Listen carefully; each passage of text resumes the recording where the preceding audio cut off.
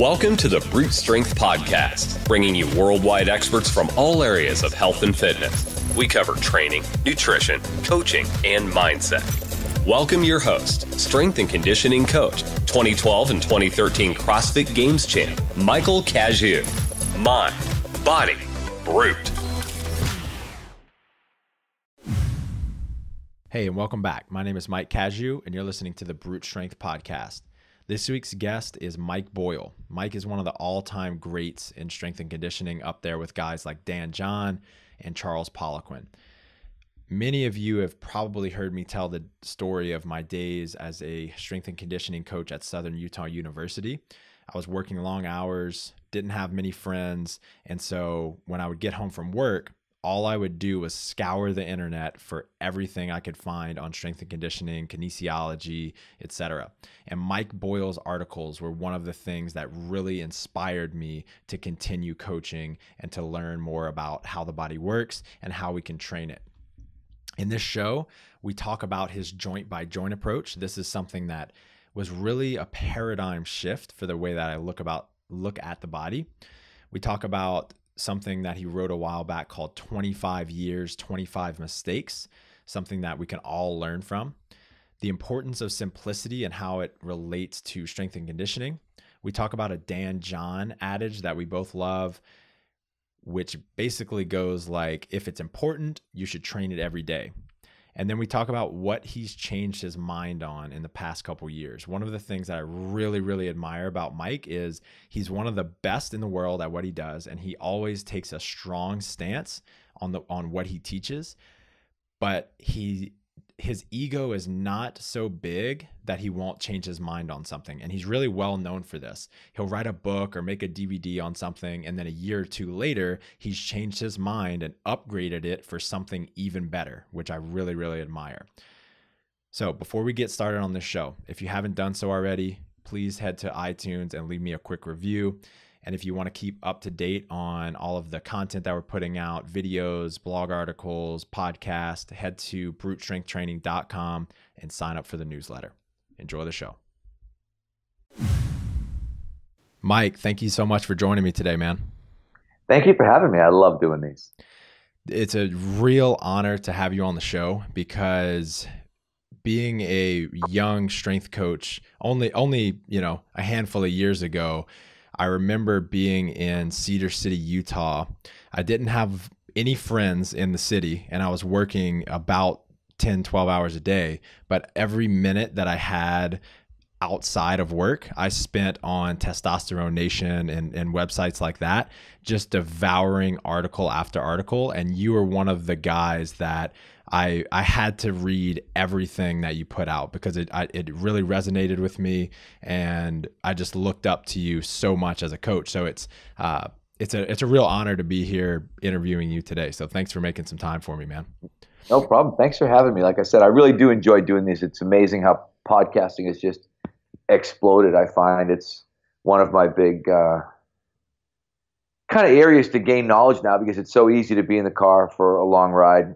I was sort of telling you when we spoke before, my daughter plays hockey at a school that's 6 hours away. So the 6 hours goes pretty quick when you can hop in the car and pop a couple of podcasts on, Exactly. Your phone, and you're off to the races. Exactly.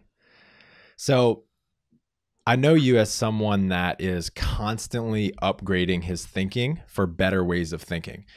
You'll write a book or make a DVD taking some kind of strong stance on something, but then a couple years later, you'll change that stance for, some better way of doing things. And I think a lot of coaches and internet trolls over the years have given you a lot of shit about this, but I see it as a huge positive. And as a young coach, this had a huge effect on not only the way that I coached and viewed strength and conditioning, but also the way that I thought about life. So in an industry where coaches are still, like some coaches are still training baseball players like power lifters, and so many people are just so stuck in their ways, what do you think has always made you different? Where did you get that quality of open-mindedness from? I think it's interesting, and I've said this probably over and over again to people, is that you should never be punished for learning. And I always go back to that. I think it was Henry Ford who said, if I'd listened to everybody else, I would have invented a faster horse. Mm-hmm. And so I think it's just, to me, it just made sense. The idea that I understand that, whenever anybody asks me, they say, Mike, do you know the best way to do this? And I'm like, yeah, the way we're doing it right now. Because if I knew a better way to do whatever it was we were going to do, that's the way I would be doing it. I never do anything to, I'm not married to anything. That's what I tell everybody. I'm not married to any idea. I'm not married to any concept. And I actually tweeted something the other day because I said, I cling to my opinion until someone smarter than me tells me I'm wrong. And I've had, like you said, I've had those, epiphany moments. I can remember listening to Stuart McGill one time talk and think, okay, this guy spent his whole life, sticking electrodes in people's backs and looking at pig spines and doing all this stuff. And here I am thinking that I might know more than he does. And he's saying, don't crunch. This is how you blow up a disc. Do crunches. And it's like, okay, we're not going to do crunches anymore. If I showed you sort of our old core stuff from even maybe 15 years ago, you'd be like, I can't believe you did that stuff. You say don't do any of that stuff. And I'm like, yeah, but I was doing at the time what everybody else did, what I thought it was best practice. Mm-hmm. And I think, and that was even like the whole functional training thing. I can remember going to my first Gary Gray seminar and hearing Gary Gray talk about functional anatomy and just sitting there like thinking, holy shit. You know what I mean? This guy's like blowing me away, but in like an indisputable way in terms of, I still remember it. I use his demonstration all the time. He talked about muscle function. He said it's really simple. When you put your foot on the ground, every muscle in your lower body does the same thing. It decelerates flexion. And I was kind of sitting in the audience going, yeah, you're right. He said, and then when you push off the ground, every muscle in your lower body does the same thing. They create extension. He's like, there's no, dorsiflexors or plantar flexors or knee flexors or hip extensors. He was like, they all do two things all the time. And I just remember sitting there going, oh my God, this guy is so right. And everything I learned in school is so wrong. But I never for a moment thought to try to defend my point or, defend where I was. Like, okay, it's almost like, I think in strength and conditioning, it's like war. People are like, no, I staked out this ground and I'm going to defend it to the death. I'm going to keep defending this no matter how wrong I am. Well, I'm going to defend my little piece of turf here until I'm completely obliterated. Right. Where I'd look at it and be, no, okay, this guy just made a great point. He's smarter than me. He's right. Okay, time to go home and change some things around. And even I can remember the first time I heard Charles Poliquin talk about paired sets, and he just threw the math up on the board. We were at a seminar, and he said, you want to rest 5 minutes between sets to get stronger. He said, if you rest 5 minutes between sets, the maximum number of sets you can get is 12 done in an hour. That's math. And I was like, okay, you're right. That's math. Okay. He said, so now if you want to do, how many exercises can you do? How many sets can you do? And he's like, if you pair them, and you rest 2 minutes between each exercise. And I was like, yeah, you get twice as much done in an hour. And I was with my old assistant at the time. And I said, we got to go back and redo all the workouts. He's like, why do we have to do that? And I'm like, because he's freaking right. It's just math. We got to start pairing exercises the way that he's saying you should pair exercises. That makes more sense if we're looking to maximize our time in the weight room. And then I was a college strength coach, and obviously time is a really big commodity as a college strength coach because you only basically have after school, you might have, 2 to 7 or something like that to train the kids. So the ability to get more done in an hour really made a difference. Then you get into the private world, and time is an even greater, more valuable quantity. So I guess all of these things, that's why kind of I laugh at people when they're critical. I always, it's like, what am I going to do? I'm not going, okay, don't read, don't study, don't try to get any smarter. Just wherever you are, stay there and defend your point. Right. And somehow that'll make you better. It just defies any logic that's possibly out there. I think the interesting thing is that, especially with, I think that the earlier, for anyone, the earlier in, like when you get involved in any discipline, the more your ego is kind of trying to protect itself and what it believes. And so a lot of young, whether it be coaches or teachers or anyone in any discipline, right when they enter that discipline, they don't know a lot, so they just try to protect themselves by protecting their beliefs. when you were first starting out, did you still have this same open-mindedness, or were you a little more defensive? That's an interesting question. I don't know, to be honest, because I was very lucky. So if you've ever, have you read Outliers? Yes. Yeah. So, when they talk about this hothouse idea, I was lucky in the sense that I ended up at Springfield College in 1977. And my dorm director was a guy named Mike Wojcik, who, if you follow the National Football League, is the longest tenured strength coach in the National Football League, and the man with the most Super Bowl rings, more than Tom Brady. He has 6 Super Bowl rings. But he was my dorm director. So I walked right into this guy who was so far ahead of the rest of the world in 1977. He was talking about plyometrics and Olympic lifting and all of these things. And I just knew he was smarter than everybody else. I didn't realize exactly where he sort of was going to be on the scale. And then the guy that was teaching my weight training class had just come from Hawaii working for Bill Saar and brought with him Bill's Strong Shall Survive, which, again, if you think in 1978 or 9, whatever year it was pretty progressive stuff at that time. So I always felt like I had a huge head start in terms of the things that we were doing and the people that I was around. And so I think I've kind of always been this way, but I don't know. You might meet somebody who knew me when I was younger who'd be like, no way, you were a cement head just like the rest of them. And maybe I was, but my memory of that at 58 is that I wasn't that way. But my athletes now, I have athletes because I have athletes that I coached who are older than I am, because I started coaching in college when I was 21, and we had some kids that were 22. So I have some athletes that I've coached who are 59 years old. And I'll still meet athletes who'll say, we were so far ahead of everybody else at that time, but we didn't know it in terms of the things. I mean, we were doing unilateral training. We were using heart rate monitors, I think, in the 80s in terms of, I had bought polar heart rate monitors, and I had, was looking into like Conconi's test and all these things about, how to understand and, utilize heart rate. And we were doing unilateral training. And I don't think I knew it, but I think the one thing I did, and I always say this to people, one thing that I was good at was, I think I always had kind of a good bullshit detector and a good filter. So when I went to a seminar and listened to somebody, I could come away and think, wow, that's a smart guy. That's a guy I got to listen to. So I was listening to Don Chu and Vern Gambetta and Gary Gray and guys like that right off the hop. And I think, again, that gave me a really big advantage because I found the right people. I was a power lifter. I was very heavily involved on the strength side, but as I've always said, I don't know if there's a ton of people in that world who gave up their Mensa memberships to follow that particular, line of training. And so the guys that I tended to gravitate more were more like physical therapists, track and field people, who I thought maybe had a leg up on the average kind of, meatheads, squat, bench, deadlift kind of strength coach. Right. So you were just you were surrounding yourself with a variety. It sounds like you were surrounding yourself with a variety of different people with different ways of thinking about the body. Yeah.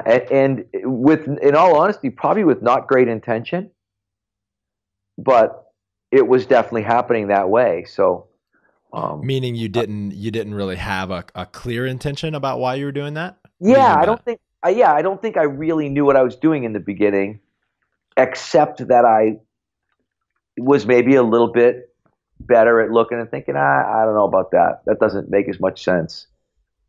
But right. Slowly over time, I think that stuff is cumulative, where you can continually, even now you start looking at, whether it's, reading Franz Bosch's stuff, or it's almost, they always say the old commercial, the more you know, the more you know. And the more you learn. And I've talked about this, but I used to make fun of the yoga people all the time talking about breathing. And I would make the same lame joke, like, hey, all my clients, thank God, are still breathing, so I don't need to teach anybody how to breathe. Mm-hmm. And I don't work with any dead people. And now I'm embarrassed. I always, when I get up at a seminar, I always apologize. Like, I want to apologize to all you yoga instructors. I still don't like you. I still don't think yoga is a good idea. But I apologize about the breathing part because I was completely wrong. And I'm not, same thing. I'm not embarrassed. I think if you're good at something and you're smart, you look better and smarter when you stand up in front and say, hey, here's a bunch of stuff I've been wrong about over the course of my career. Yep. Here's why I think here's not why I think I was wrong. Here's why I know I was wrong. Because I've been looking at like nasal breathing. The respiratory therapists have been talking about nasal breathing for 30 years. We just have ignored them because you're thinking same thing, respiratory therapy. I don't have anybody with congestive heart failure. That's not my crowd, so why should I worry about that? And now, again, you listen to people talk about breathing and how important nasal inhale is and how important diaphragmatic breathing is and how important the diaphragm is. I remember thinking when one of my physical therapist friends, Sue Falsoni, said the diaphragm was her favorite muscle. I can remember sitting there and going in my head, is it even a muscle? That was the thought I had. Is that a muscle? I don't ever remember anybody saying that was a muscle. And now, again, I look at that stuff and think, oh, my God, hopefully I didn't say any of these things out loud, which I know I did. But sure. So in today's day and age, I think that mastery of any discipline is becoming more and more rare because there are so many distractions, and over the course of someone's life and career, there's more opportunities than ever. To what do you attribute your ability to stick to your discipline for now? I think it's over 35 years as a strength and conditioning coach, now continuing to strive towards mastery. Probably some of it is rooted in a pretty firm fear of failure. Okay. Which I think is, again, a really good thing. And so it's, I love the quote. They say, if you're the smartest person in the room, you're in the wrong room. And I think so a big part of it for me has continually wanting to be around people that I find bright and interesting. And again, not being afraid. I can remember I went to visit Mark Verstegen. So let's say I'm 18 years ago, I went to visit Mark Verstegen. And Mark is, I think he's 10 years younger than me. I think he's 48 and I'm 58. So he would have been 30. And I would have been, at that time, probably, 40 years old. And I could have been intimidated by the fact that here's this hotshot young guy who's getting a lot of attention for what he's doing, training athletes, and not wanted to be around him. And instead, I had the exact opposite sensation. The first day I met him, I think I spent 3 hours with him at lunch, going over the plans for what would eventually become sort of the whole Exos empire. And I remember thinking, now this guy's like a little brother that I lost somewhere along the way. Right. And I need to get to know this guy. I need to pick his brain like to death. And I think I've always kind of been that way in terms of I've never really been intimidated by being around people that were smarter or people that knew more or people that I thought, I would guess say I was not afraid that someone was going to teach me something. Not that you should be, but I think in our field, one of the problems with our field is it's a very kind of macho, ego-driven kind of field, just because of, like you were talking about, people, hey, you want to look better naked. I want to lift heavy weights. And I was talking about sort of the evolution of the strength coach is that, like, you want to meet chicks. You want to have a big bench press. You want people in the gym to look at you and say, oh, wow, look at that guy or girl or whatever it is. Right. And unfortunately, that becomes the mindset for a lot of people as they continually move forward. And I tell people like that when I'm looking for employees, one of the things I always do is I don't hire that person. I generally have no interest in that person. I always, I jokingly say it, but I'm not joking sometimes. I'm like, I don't want to be around the guy with the Tupperware. When someone shows up and they've got Tupperware with like 5 chicken breasts in it and, some brown rice that they made themselves and they prepped all their food in advance, and then they want to talk to you about their last workout and how much they lifted. I'm like, oh God, spare me. Please don't subject me to this. Because I think, that person's totally into it for themselves. Right. And then they thought, oh, and I look great and I'm good at this and people will pay me to do it. And I can then talk to them, it's like enough about you, let's talk about me some more kind of thing. And so I've just sort of gone in a completely different direction. We really are in a service business. And you can go through this whole process when you talk about the whole idea that, and one of my, I always say the idea that people don't care how much you know until they know how much you care, which I think is true. And then my good friend Bob Alejo, wrote back. It was like, bullshit. Everybody cares how much you know. Nobody wants to work out with someone who doesn't know anything. I was like, yeah, you're kind of right about that. So I guess people, they want you to know something and they want you to care about them. Right. So you can't be an idiot who cares. Exactly. But you also can't be someone who doesn't care and who isn't. It is a client-centered and athlete-centered business. And you have to accept, you got to get to a point, if it's all about you, you'll never really be good at this. Yeah, I think the point is that both are important, right? Yeah, absolutely. But I've become much less of like the people who are always like, oh, if you don't walk the walk, all that stuff. I'm like, shit, you don't want to see me with my shirt off then. Jesus. It's been a long time since I walked the walk. And the reality is, again, I'm not hiring people who are out of shape. I'm not hiring people who aren't athletes. But at the same time, I really don't want somebody who's so into walking the walk that they're not into kind of walking somebody else along the path. That's more what I'm looking for at this stage. Love it. So I read an article that you wrote a while back called 25 Years and 25 Mistakes. And I thought it was really interesting. About the last 5 of them were things that had nothing to do with strength and conditioning. So things like not recognizing stress or neglecting my wife or not having kids sooner. If you could go back to your earlier years of your career, do you think that you'd do it differently and institute those things? And if so, why? And do you think it would be, if so, do you think it would be more for a balanced life, to have a more balanced life along the way, or in some way to become a better strength coach, or both? I don't know if it would have made me a better strength coach. There are definitely things that I would have done differently. And I always tell people this story, but in terms of the neglecting my wife part, I mean, I probably came really close to losing my wife at certain points in time because I was so worried about being good at my job. And that would have been a massive mistake. And I've gotten more comfortable at telling this story, but we went to counseling at one point because we were thinking about getting divorced. So we were fairly young. I would say we were probably, I might have been, late 30s at that time.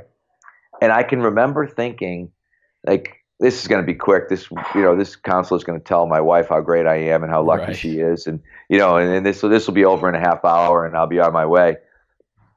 And we get in there and it was a woman counselor. And I was thinking, okay, 2 against 1. I'm in a little bit of trouble here.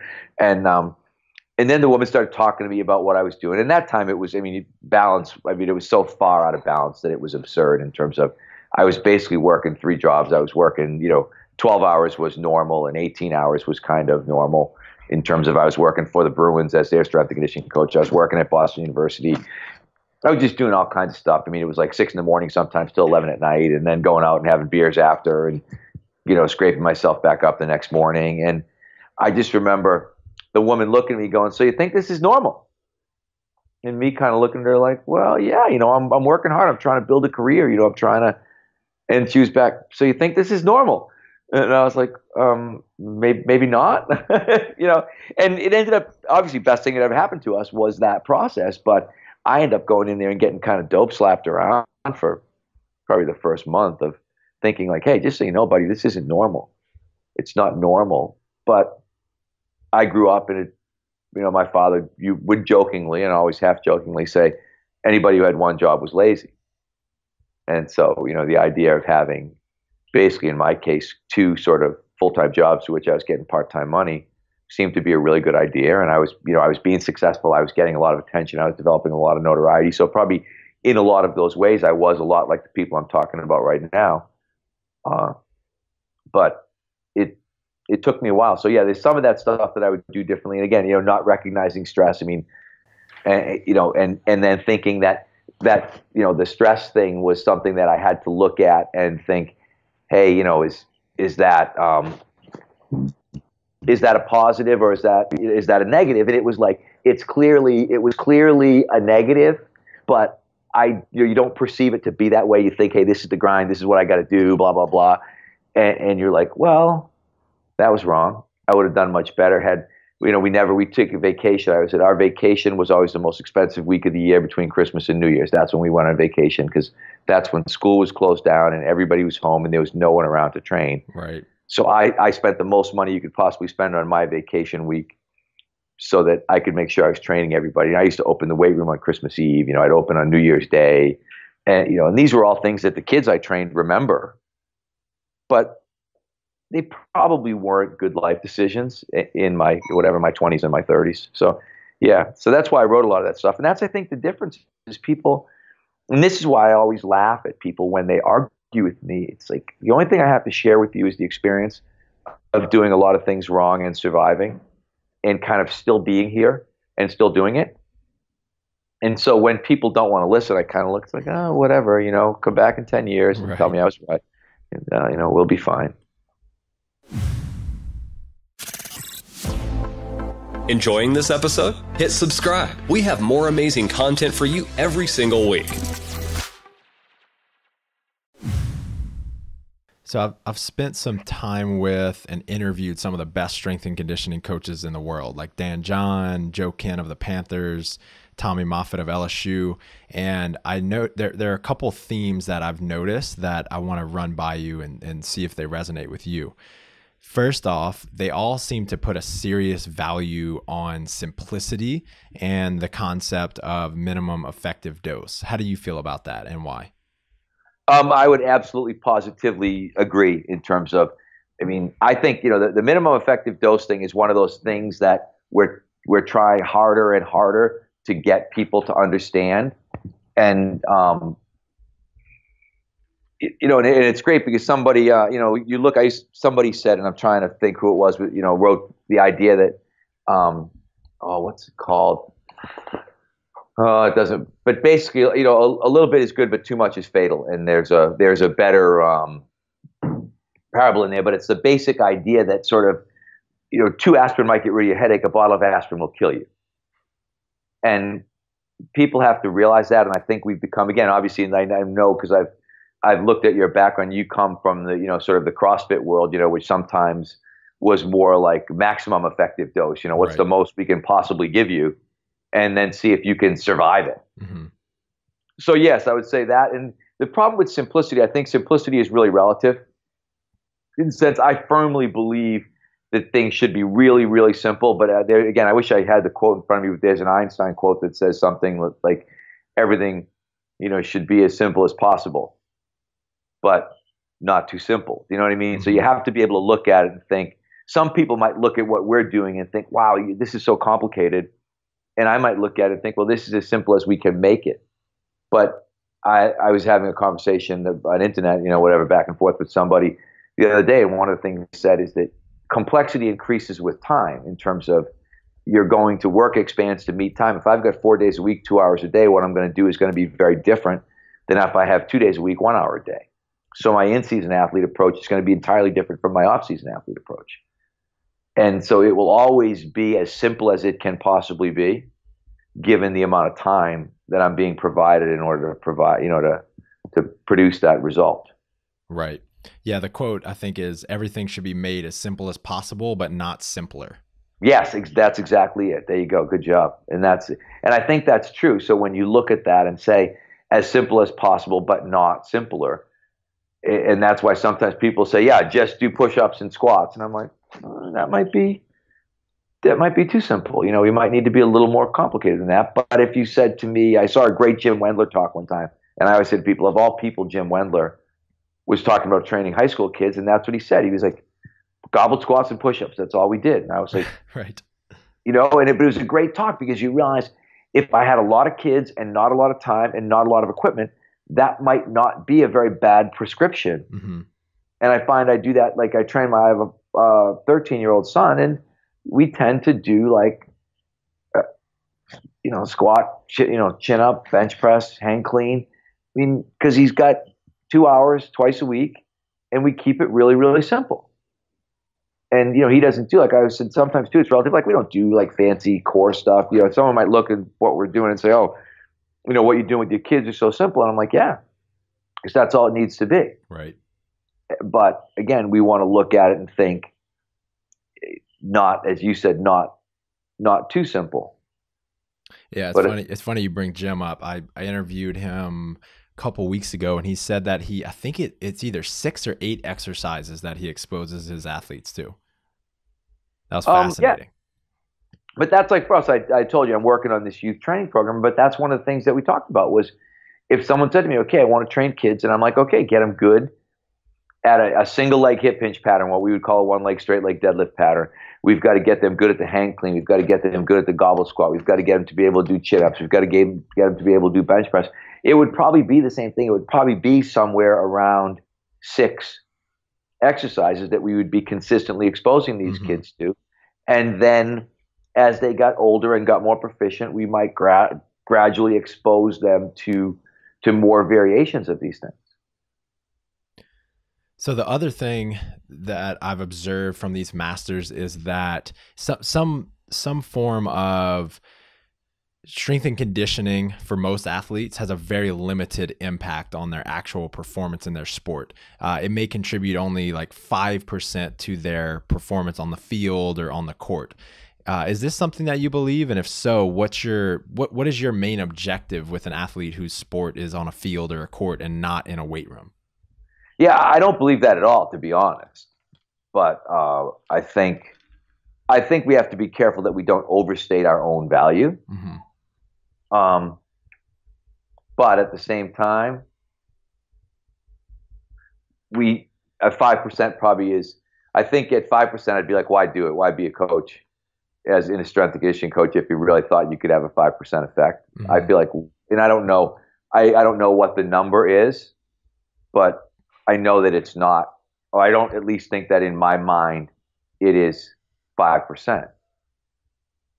I think I just made that number up. I just heard, I've heard some version of it. It's a very limited effect.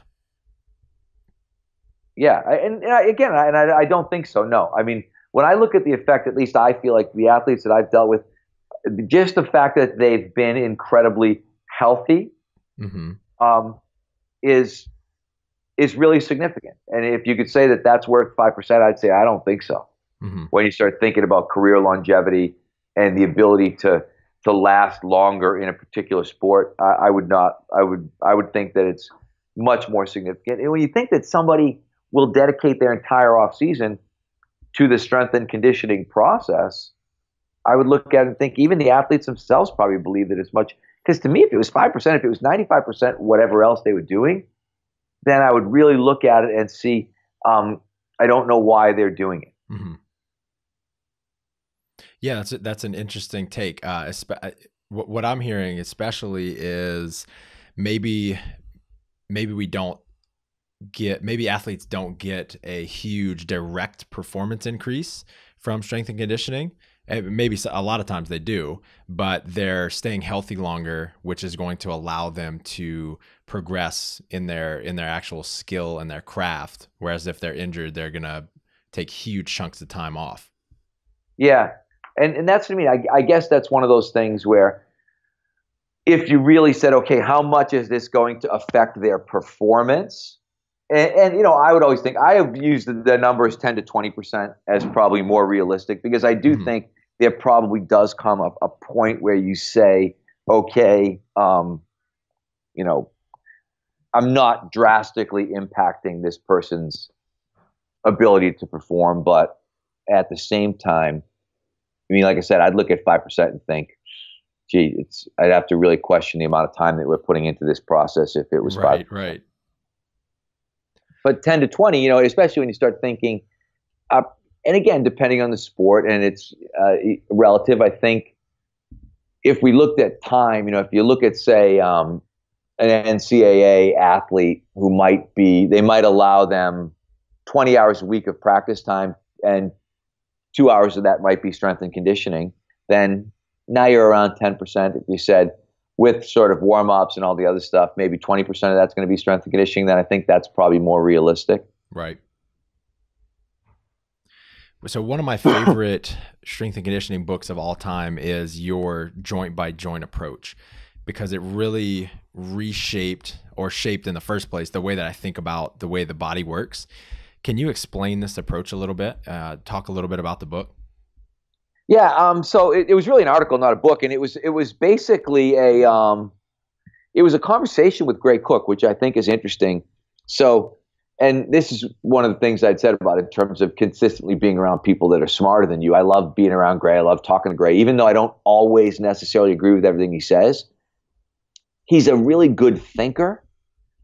And so one day I was sort of analyzing the whole movement screening process and basically saying that I felt like people who couldn't squat, it was always an ankle mobility issue because 90% of people got better when you elevated their heels.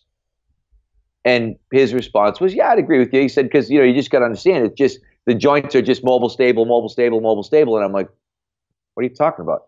He's like, well, ankles need to be mobile, knee needs to be stable, hip needs to be mobile, lumbar spine needs to be stable. And I was like, whoa, slow down there, kid.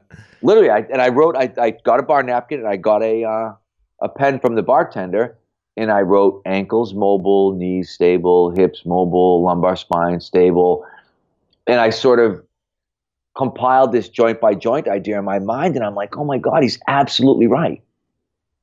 And then I thought that based on what he's saying, he's really explaining to us, okay, this is how you need to train. You're not like if you talk to people, how much ankle strength work do you do? Mm-hmm. Basically none. Nobody really is out there doing whatever, drawing circles, like ankle rehab, write the alphabet with your big toe or some of that stuff.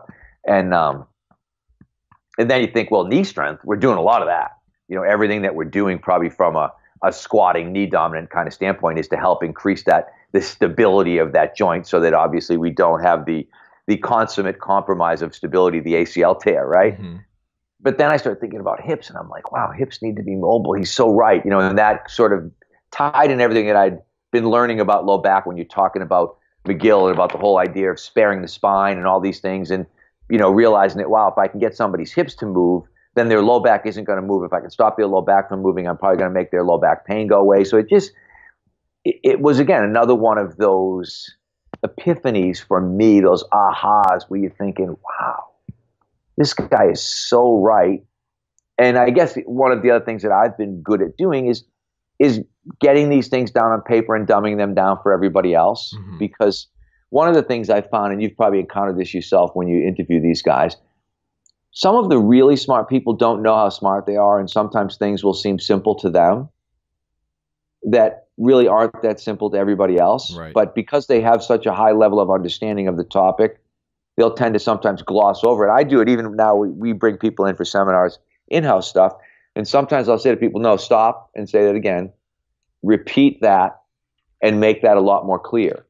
And they'll kind of look at me and be like, what do you mean? And I'm like, that's a really, really big point. So I need you to slow down and say that again to make sure that everybody absorbs that point. And it was once I listened to Boo Schneckstader. I don't know if you know who Boo is, but he's a great track coach. Yeah. Yeah, and exactly. So, and he started talking one time at a seminar, and people were kind of checking their phones and kind of talking to each other. And Boo's like kind of a slow talking Southern gentleman type of guy.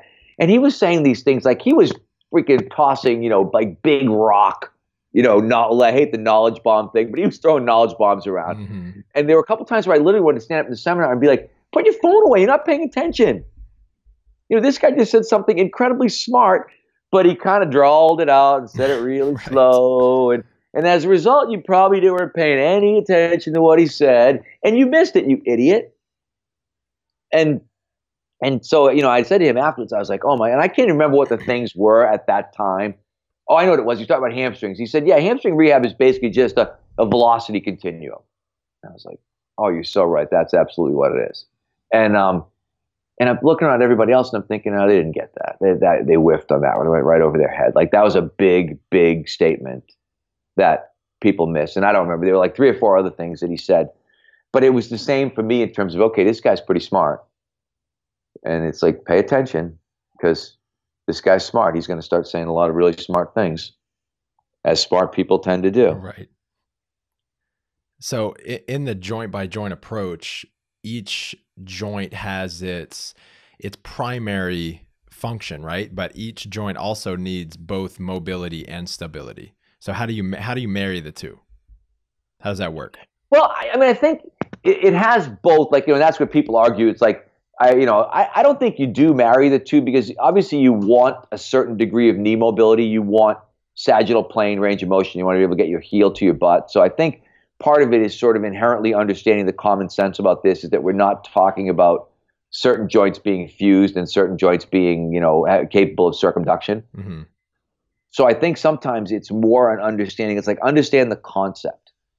And the concept is that we need to focus on keeping the ankle mobile. And the focus is that we need to keep the knee stable. Because people are like, knee has to have rotary motion. I'm like, I get it. I said, but I always tell people, what do they call an excess of rotary motion in your knee? They call it an ACL tear. Right. You know what I mean? It only needs a very limited amount. The hip, I always said, I've said this in seminars, the hip is where it's really intriguing, because the hip needs two types of motion. It needs sort of an active and passive motion. It needs to have the passive range, and it needs to have the active range. So you've got to be able to get into positions, sort of, whether it's sitting foot to foot or cross-legged or things like that. But you've also got to be able to lift your knee up. One of the things we always do from a SOAS standpoint is to have somebody sit and then say, can you pick your foot up off the ground in sitting? And you'll find that people with bad backs, if you sit them, say, on a 12-inch box or an 18-inch box or something like that, will have trouble getting their feet off the floor because their deep hip flexors don't work. And then it's in the same way, you'll have somebody sort of in quadruped and say, okay, extend your hip, but I need you to extend your hip without moving your lumbar spine, and they can't do that. They substitute lumbar extension for hip extension. So the hip is the most intriguing. And then secondarily, the lumbar spine, people we don't do any rotary stretching at all. And that becomes, I'll have that argument at least once a year with somebody about lumbar range of motion. I'm like, you have a finite, deliberately constrained lumbar range of motion that you do not need to increase. Right. And, you've got whatever, 10 to 12 degrees of lumbar range. Don't try, whatever, people like whatever, book openers and 90-90 stretches and that kind of stuff. I cringe when I see people do that. I think it's a way to make your back sore.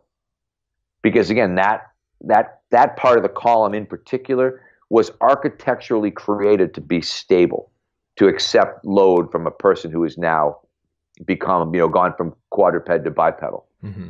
So when we got upright and started to walk, those vertebrae deliberately changed and got bigger and had less rotational range of motion intentionally, because that's what's going to allow us to walk upright and to support. There's a reason that your thoracic vertebrae move differently than your lumbar vertebrae. There's a reason there's more. And Todd Wright did a great talk one time, and he said, there's a reason there's 26 bones in your foot. If there wasn't, there'd be one, and it's like, yeah, you're right. All those, they all have a purpose, because we realized from an evolutionary standpoint, if they didn't, they wouldn't be there. If we needed tails, we'd still have them. There are all these things that we know that I think it kind of goes back, what is it? Declaration of Independence. We hold these truths to be self-evident. And I think sometimes people lack the ability to see things that are self-evident and want to argue with you about things. And as I said, the good thing I always tell our coach and our clients, it's great that people don't agree with us. That's way better for us from a business standpoint. Because if you don't have, if you don't have bad competition, that's not good. So it's the fact that not everybody kind of sees it the way that we see it probably is beneficial. Right. Well, guys, if you haven't listened to or read the article or the book, Joint by Joint Approach, check it out. Great kind of paradigm shifting way to look at the body. I think, and that is on the old, if you put in T Nation Joint by Joint, that I think was originally, I think I originally wrote that for T Nation. And that was, I think, I probably think about it, I'm like, why did I write it for there? And it was probably because they paid me, because I think at that time I was, nice. They were paying good money for articles. Nice. So there's a Dan John lesson that I know I've seen somewhere you talk about that I really love, and it's this idea that if there's something important to you, then you should train it every day, which I think is a great metaphor for life in general. But why does he say this in relation to movement, and what does it look like in practical application? Yeah, and I think I thought about that because I wrote a little article about Dan one time, and I said he's probably right in the sense that if it's important, do it every day. But I think it's the question of how much of it then you do it, at what intensity do you do it? Because we always would say that we might do single leg stuff every day, and we might call it warm up on one day when we're doing sort of, a back lunge or a back lunge to hamstring kind of stretch as we're warming up. And then on another day, we might be doing split squats as an exercise. So I think you have to be careful with Dan's stuff, because Dan's another one of those guys. I mean, he's a brilliant scholar, and people forget that when they sort of look at him as a strength coach. So with Dan's stuff, you've got to really be able to analyze what he's saying and think about what he's saying, because he's really thinking about what he's saying. And so some people would take that, think that means Dan says we should do squats every day. Right. And it's like, that's not really what he meant. But what he did mean is that you should be doing some squat patterning every day. And if you were going to get into a squat position for hip mobility on days that you didn't squat, that would be good for you. Mm-hmm. And so I think it's sort of that ability to kind of translate things. And that's where these podcasts are great, because sometimes you can ask somebody, hey, what did you mean by that? And did you mean that we want a 7-day-a-week squatting program? Is that what you meant, that we should all be on like a Bulgarian style squat program where we do heavy back squats 7 days a week? And he'd be like, nah, that's not really what I meant. Right. Yeah, I think another, and I'm not sure if he meant this, but one thing that I got out of it is, and I'm pulling this from a friend of mine who's the sports psychologist of the Red Sox, who says basically that what separates Golden Glove winners from like the rest are that they're so laser focused on the one thing at a time, right? One thing that they need to improve on at a time, rather than just trying to improve their entire game and making like marginal increases. If there's something that's really, really important to us in performance or life, if we focus on that one thing and improve on that one thing daily, then we're going to make a lot faster progress on that big weakness than if we try to do a million things at once. So whether it's squatting every day or just trying to improve your squat by, maybe you have to improve your patterns, your mobility, your sleep, whatever it may be, as long as you're focused on improving that one thing, you're going to achieve results a lot faster. That's kind of what I got out of it.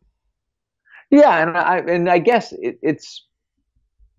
that isn't, I wouldn't say that's what I got out of it, but because again, I think Dan was talking about, he thinks that there's certain 4 or 5 things that you should do every day. Mm-hmm. In terms of, you should carry something every day. You should push something every day. You should pull something every day. And again, I don't know if I would necessarily even agree with it that way, but I did get it. And I think it's also, are you looking to learn something or refine it? I think there's a lot of ways to kind of analyze that and ask yourself, okay, what does that really mean? And maybe more importantly, what does it really mean to me, as opposed to in Dan's particular situation? Because the other thing that I talk about this a lot, you have to be attentive to everybody's lens, because everybody has a lens through which they see things, whether it's intentional or unintentional. And so when somebody, that's one of the reasons I always said, like, I don't want to listen to Gary Gray tell me how to train athletes, because that's not what he does. And when he does try to tell you how to do that, he's telling you that through the lens of a physical therapist, because that's really what he is. And much the same way, I don't want to have a sprint coach tell me how to train everybody, because even though unintentionally he may not be telling me how to train everybody like a sprinter, that's his lens. Yep. So I think we've got to be careful to realize, am I getting something through someone else's lens? And that lens, it doesn't necessarily apply in my particular situation. Yeah. So I've got to be able, and this is why I said in terms of being able to filter, we had great conversations in the fall with this guy, Tony Holler, who's an amazingly sharp track coach, a high school coach outside of Chicago area. And one of the things that he said is that I don't care if my sprinters lift. I only care if my sprinters sprint. And all my staff was like, I can't believe you agree with them. I said, I don't agree with them on that particular point. But that doesn't invalidate all the other things he said today. Mm-hmm. It just means that I don't agree with that part. And I said, and he's saying that because he's got athletes that are not participating in a contact sport. I said, so even if his feeling was correct, that for what he needs for his sprinters, strength training not important. He feels, one of the things he said, which was pretty again, hard to argue with. He was like, you don't do anything in the weight room at 10 meters a second, but we're trying to go 10 meters a second. He said, and going 10 meters a second is what gets you to go 10 meters a second. And I was kind of like, yeah, you're right. I mean, it really does make you think about, I've talked to people about this the last couple of months. In some ways, I think that high speed, short distance sprinting, tens and flying tens and things like that may be a little bit of the training holy grail. And again, lens-wise, if your goal is to have really fast, explosive athletes, which again, if we're in the team sport world, speed kills. And I don't care what sport it kills in. It kills it in every one. It doesn't make a difference if it's baseball or soccer or American football or ice hockey. You could give you an example of every one of those people in every one of those situations where you think, hey, this is a huge asset for this particular guy. Right. Well, hey, I know you've got only a few more minutes, so I've got one more question and then a couple rapid fires for you. So, okay. Like I started out, one of the things I really admire about you is your ability to honor when you've either made mistakes or changed your mind about something. What have you changed your mind about in the past couple years? Well, the biggest one I've said, the two biggest things probably were breathing and sprinting. We always sprinted, but I don't think we sprinted with intention or with intent because we weren't timing sprints. So I think that's the one area, and I would give Tony Holler full credit for that in terms of, he wrote an article that you can look up. I think it's on Simply Fast, called Record, Rank, and Publish. And that made me really rethink some of the stuff that we were doing and redo some of the sprinting drills, speed development drills that we were using. So now you're measuring it to see if your program is working. Yep, and we're measuring it twice a week. He gets very specific about it, like doing it twice a week, doing it in non-competitive. You compete only with yourself, no races. Yep. He's like, we only race on race day. He's got a lot of really specific stuff, but it was one of those. I think we were talking about this today in our staff meeting. We probably got a lot of 80 to 90% sprinting done, and probably not a lot of 100% sprinting done because we weren't timing. And I think when you start thinking about why people pull muscles, that's probably a reason right there in terms of they don't do 100% only comes in a competitive situation that they're not really prepared for. Right. Because they've been doing a lot of 80 or 90. So we got our timer out, and twice a week we're doing either time 10s or time flying 10s. And then breathing is the other one, because when you kind of really understand the anatomy of breathing and you start to look at some of the information now that's out there about nasal breathing and about diaphragmatic breathing and about your autonomic nervous system and your vagus nerve, there's all this stuff that's there, but I just don't think we were smart enough to digest. Yeah. And now you kind of look at it and it's like, okay, this is in the unavoidable, can't argue with this kind of category. And what's the best resource to dive into learning about breath? It's a really good question. Chaitow has a really good book on breathing disorders, but I think it probably might be too deep for the average person. But I guess that would be probably not a bad place for people to start. I'm trying to see if I can recognizing and treating breathing disorders. A multidisciplinary approach is the title of the book. That would probably, if you're really looking for something good, that would be it. Awesome. All right, I've got a couple rapid fires for you. What book have you given most as a gift? How to Win Friends and Influence People. Okay. How to Win Friends and Influence People. Dale Carnegie, without question, by far more than any other. Love it. What is a belief that you hold that if others held would have the biggest effect on their life and or performance in general? Life, marry the right person. Boom. Yeah, it says marry the right person. That'll determine at least 90% of your happiness in the world. So nice. That's a new one. What is one action that you'd recommend people take immediately? Read and read more. Hell yeah, man. I couldn't agree more. Cool. This was great, Mike. Thank you so much. Thank you very much. I appreciate it. Hell yeah, man. Tell me about before we go, tell me about the DVD that you're about to release on training youth. So actually April 4th, we're going to film it. It'll probably be out April 4th, probably be out beginning of May. and I think we're going to call it Complete Youth Training. So I've been doing this series with Pat Beath, Athletes Acceleration, that's been really, really successful. The format has worked really, really well. And it's basically like a 3-hour lecture followed by a couple hours of practical. So we're going to go through this process of talking about youth sports and about parenting and long-term athlete development and relative age effect, a lot of these things. Then we're going to go through kind of live what we almost talked about here today, kind of the big 4 or 5 or 6 things that we really think kids should be learning when they're starting out, when they're first beginning to train. Awesome, man. Where can people find out, like, where can they keep up with that? Where can they find out more about you? All of that kind of stuff. The biggest thing in terms of finding out, if you just go to, we've got unfortunately multiple Facebook pages. I've got a strengthcoach.com one, which is my sort of membership-based website. And then I've got a Michael Boyle one. So I think if you go to either one of those on Facebook and like them both, then you'll get those announcements when they come out. Awesome, man. Mike, thank you so much for your time, brother. I really appreciate this. Not a problem. Thank you very much for having me. I appreciate it. I apologize that I got to jump off and get on another call here, but I got another one at 3. Thank you very much, Michael. I appreciate it. Tell Hannah I said thank you too, Leah. I will. Have a great day. Okay. You too. Bye-bye. This episode is finished, but your training journey continues. Head over to brutestrengthtraining.com/SSW and grab your free pack of 32 accessory workouts that you can incorporate into your training and start improving your strength immediately. That's brutestrengthtraining.com/SSW.